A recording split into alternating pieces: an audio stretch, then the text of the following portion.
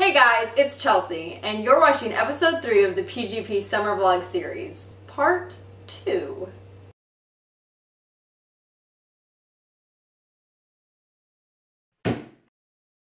So I thought today we could talk a little bit about what some of your to-do lists will look like for this summer, what reports we'll need you to do.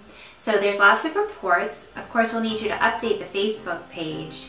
And most importantly is the alumni report. Oh, and of course the internship report. But first you'll have to send out the survey. And of course the video blogs, that's the most important piece that we want.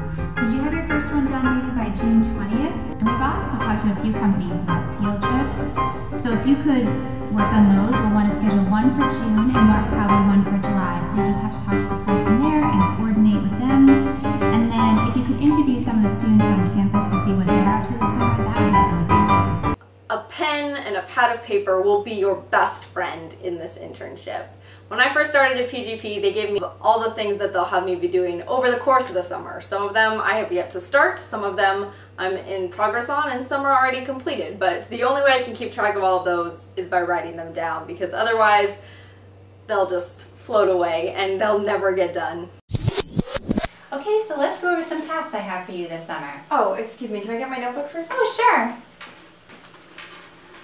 Okay, I'm ready for anything. Great.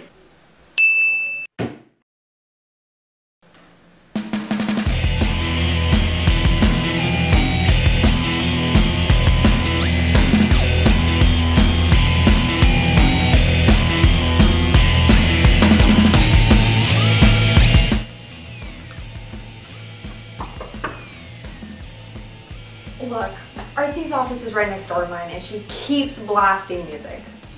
You can get her to turn it down? Okay, I'll handle this. When it comes to interacting with other employees, if you have a problem with someone, try to communicate with them face to face. Be upfront but respectful, and don't go to a supervisor unless you really, really have to.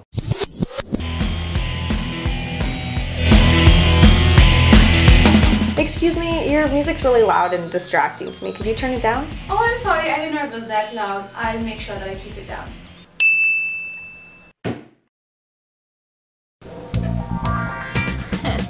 I'm the best intern in this place. All the other interns are totally jealous of me.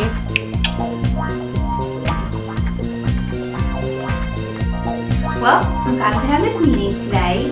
Overall, we're pleased with your work. But there are a few things I want to talk to you about. You have been tardy a couple times. We really need you to be on time. And sometimes you're easily distracted. I notice you're getting phone calls and, trying to listen to music rather than working on the reports. We do expect a bit more from you, but I'm glad we could have this talk now, halfway through the summer. That way maybe you can turn things around for the second half. Make sure that you're getting constant feedback from your employer on how you're doing so you don't think that you're the best when you have areas of improvement. It's possible that they will come and review with you on occasion, but if they don't automatically do that, ask them how you're doing. Let's get down to the basics here. There are a couple huge no-nos when you're at a job. The following are examples of what will make a bad impression on your employers.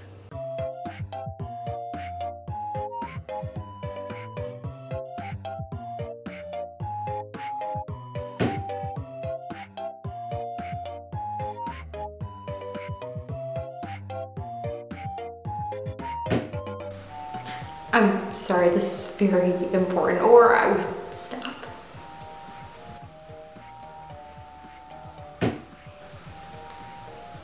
Making eye contact with you. You can tell I'm listening. Sorry, are you talking to me?